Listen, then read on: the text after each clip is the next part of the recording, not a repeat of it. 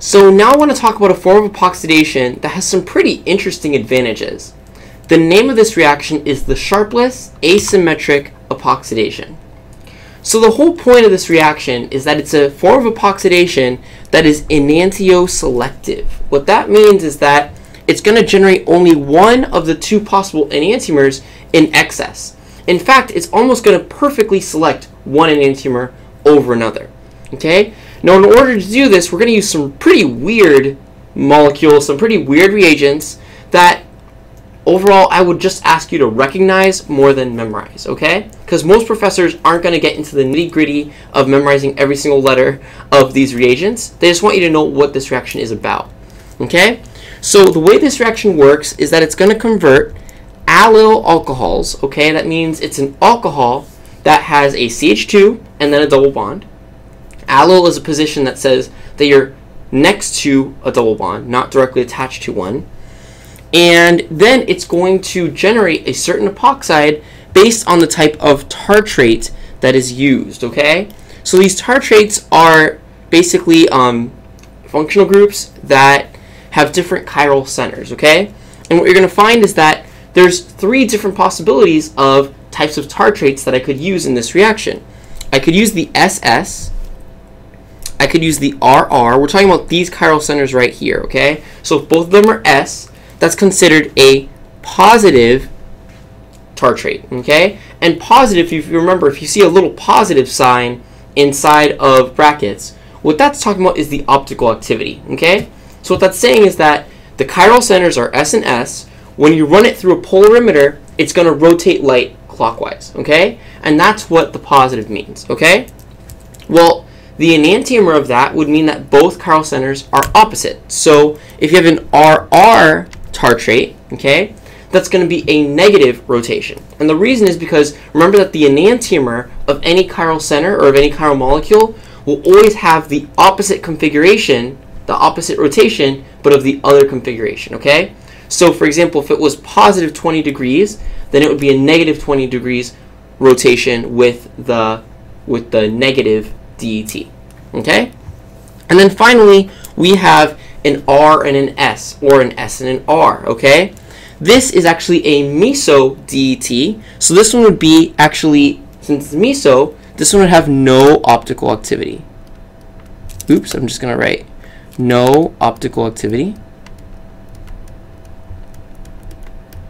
Okay, this is going back to our chirality chapter where we talked about meso compounds and how they don't rotate plane polarized light. So it's impossible to assign a plus or a minus to a meso because it's not going to rotate at all.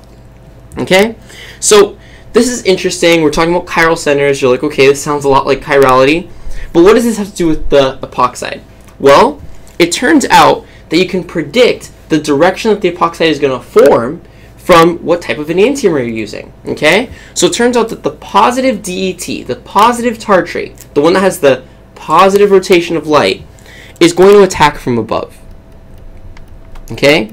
It's going to enantioselectively pick the top part of a double bond to add an epoxide, okay? Then we've got the negative one.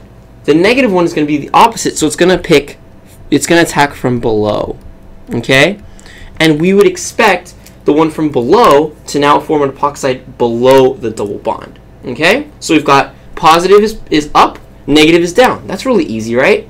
Then we've got meso. What do you think about meso? Well, meso would just be both, okay? And the reason that meso is both is because this one would be non-enantioselective.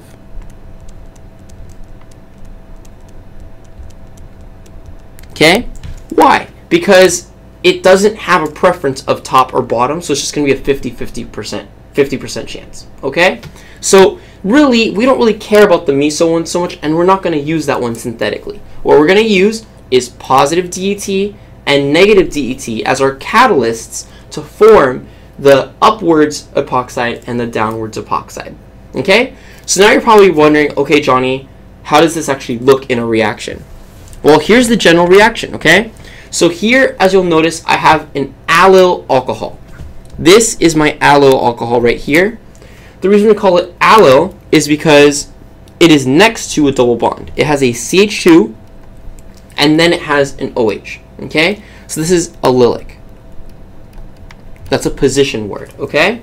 So we have an allylic OH, and when we react it with a peroxide, this is the oxidizing agent. This is what's going to make the O. And then a titanium catalyst. Okay, don't worry too much about the titanium catalyst. You'll just see that there's Ti there. That stands for titanium. There's a titanium catalyst.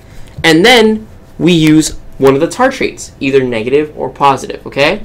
And when you put all those things together, what you're going to wind up getting is the epoxide in the place that you want it. So if I want my epoxide to face down, then I would use, if I want it to be below the plane, then I would use a negative tartrate, okay? A negative tartrate is going to attack from the bottom of the double bond and is going to give me my epoxide at the bottom. Now, obviously, that means if the epoxide is facing towards the bottom, then my other substituents must be forced up, right?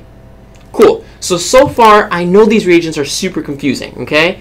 But really, I'm not asking much from you. I'm not asking you to memorize them. I'm just saying, hey, can you remember that the positive tartrate adds from the top and the bottom, the negative tartrate adds from the bottom? Is that cool so far?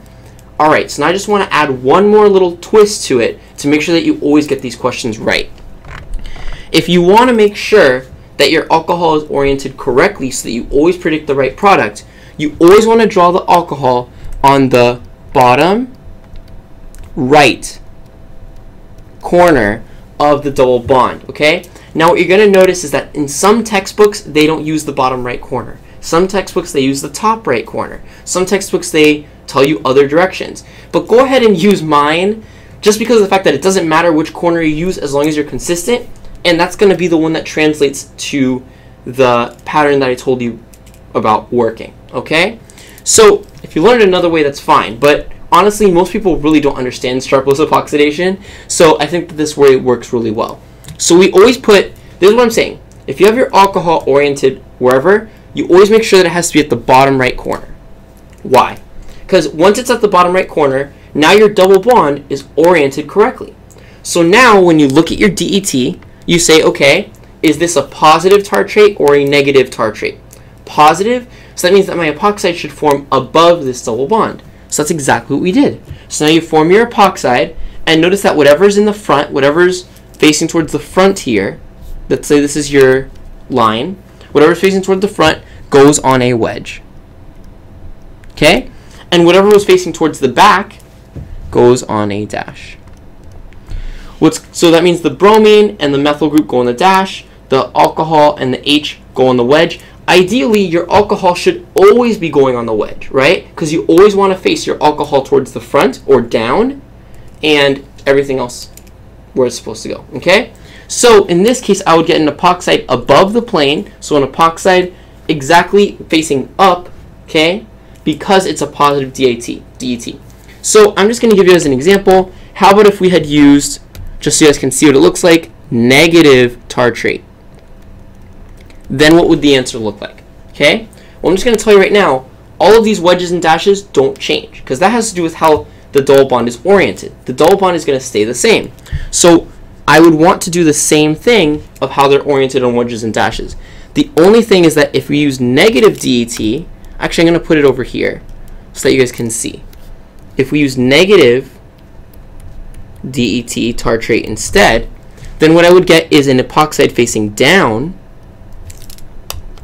okay, and then all these groups where they're at. So that means that I would have my OH facing towards the front, I would have my H facing towards the front, okay, then I would get my methyl in the back, and I would get my bromine in the back, okay. And the reason that makes sense is, once again, think that this double bond is exactly the way it looks, and you're just popping an epoxide right at the bottom. So that means that everything stays in the same place that it was originally. Same with the positive tartrate, okay?